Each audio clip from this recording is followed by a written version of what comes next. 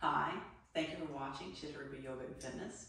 I'm Laura Wilson, and I take seniors from inactive to the fullest activity possible by showing you ways to modify exercises so everybody can find a way to keep moving and maintain their independence as long as possible. Today we're going to look at our neck. We tend to have a lot of tension that we store up here at our neck and top of our shoulders, and that reduces the range of motion that we have, which particularly affects us when we're driving and we have to look and see what's behind us, or if we're checking on grandkids or something in the back seat. We might not be able to turn our head as far as we need to perform those basic daily activities. So we're going to look at some things that we can do to increase that range of motion, release that tension, which will also release stress from the rest of our body and our mind. Our neck is right here, right next to our mind. So we want to see what we can do to relieve that tension. I'm going to do this seated, but you can do it standing.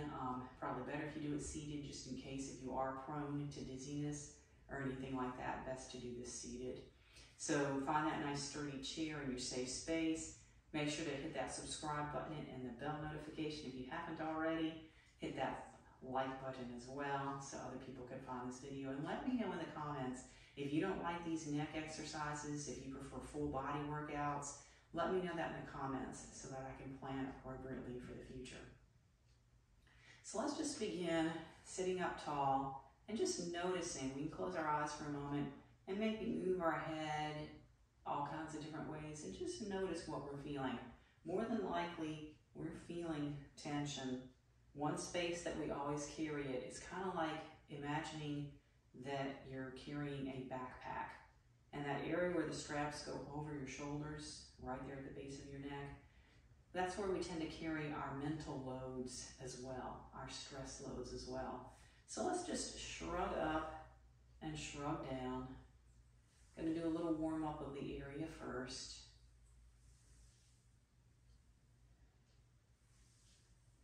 And let's draw this down and just bring our chin to our chest.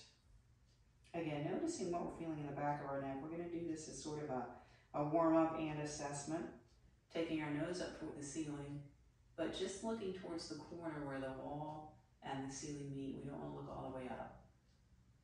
Let's come back to center, dropping one ear. Doesn't matter which one, because now we're going to do the other.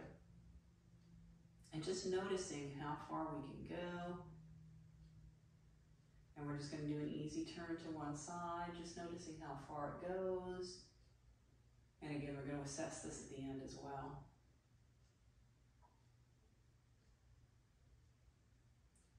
So let's just kind of begin here. We're going to start with what's called proprioceptive neuromuscular facilitation, or PNF for short. We're going to take the heels of our palms and we're going to place them on our forehead, and we're going to push our head forward into our hands while pushing our hands into our head. So we're going to feel some shaky tension back there at our jaw. Breathe, pressing as hard as we can, feeling that shaking and that tension right at that jaw area, right there at the front of our neck. And then we're going to release and just draw circles on the screen with our nose.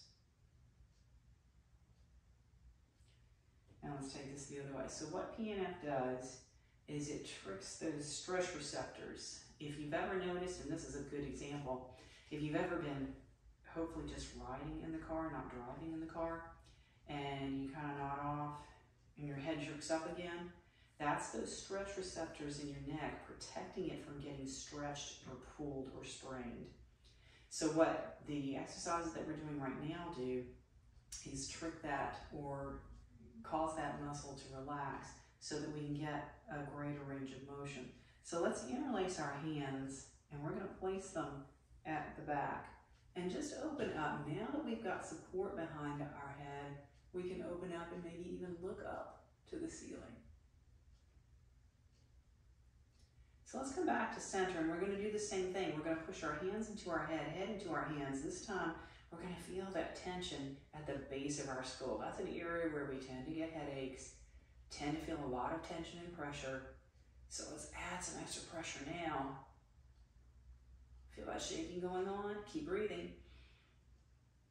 And then we're going to gently let our hands rest on our head. We're not going to pull, and just let our head go forward. So having just a little extra stretch here, releasing any tension.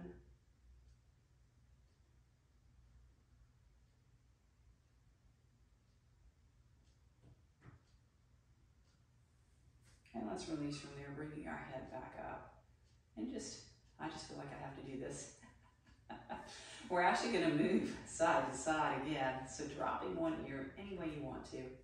Now some things we can do to accentuate this stretch. We can drop this shoulder by pushing this hand in toward the floor. And if you want, use 1 or 2 fingers, only that, to add a little extra. It doesn't take much to feel a little extra stretch here. So be careful. But you can do any combination of this that feels right. We want to drop and relax our other shoulder as well. Good buddies. And let's release from there. Let's go to the other side. So again, we can just hold here, relaxing both shoulders. We can push our opposite hand down, drawing that shoulder down a little more. 1 or 2 fingers to add just a little bitty bit here. That's all it takes.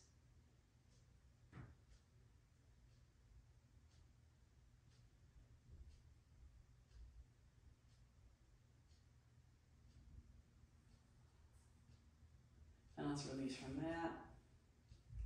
So we're going to look at our PNF again from twisting.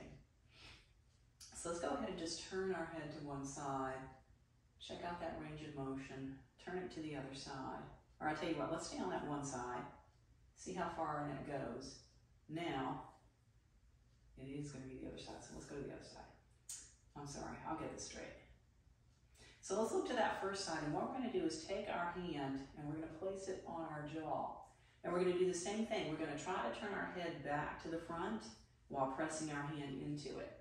So we feel that shaking going on in the side of our neck. And it's hard to talk, so I won't. Keep pushing. We want to hold this about 30 seconds for the most effectiveness. Let's release. See how far our head can go now.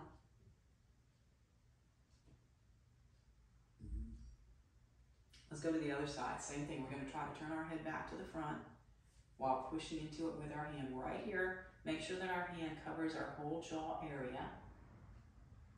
Keep pushing and trying to turn. You can see a little bit. Breathe. Keep pushing.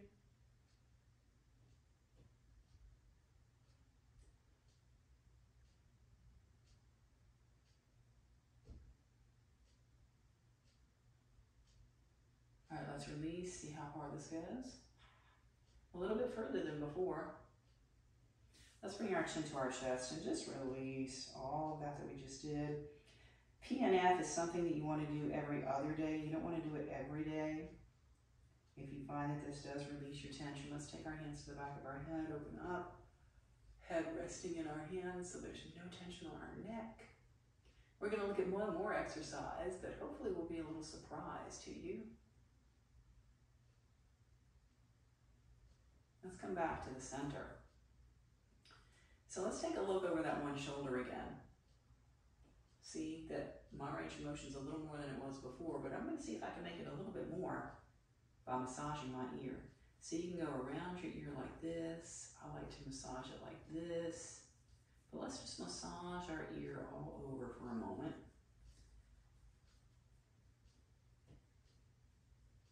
For some reason, this connects into our neck and helps relax our neck. Let's turn. Ooh, even further. I can almost look behind me now. So let's do the other side. Just kind of look at what range of motion you have. And let's massage this one. So I learned about this one from a class that actually outright told me that it relaxes your muscles. But then within a week, I had taken my son when he was like 4 years old. We were at the mall and they had a masseuse there. And he was massaging both my son's ears. And he said that this is something that parents can do to help relax their babies and their kids and help them fall asleep. So let's see how this range of motion is. Oh my goodness, a little further. So let me know in the comments if you did find a little greater range of motion after this ear massage. Anytime you want to relax, this is a quick and easy one. And I'm going to have to remember this one myself before I go to bed. Let me know in the comments. Remind me in the comments that the next time I do a bedtime yoga to include the ear massage in it, all right? Anyway, thank you for sticking with me for this one. Let me know what you think of it and all the different exercises that we just did. Do you feel less tension? Let's drop our chin and see. I'm going a little further than I did before. Let's just take this without our hands up to the corner of the wall and ceiling. Let's drop over to one side, see if that feels any different. Ooh, now my ear itches. It liked getting that massage so much, it wants more. Drop it over. And of course, we've already looked at the side to side, which is cool. So let's just do those shoulder circles again. And I'm going to beg you again to subscribe to the channel if you have not. Ask your friends to do so. Hit that thumbs up button for me, please. See you next time.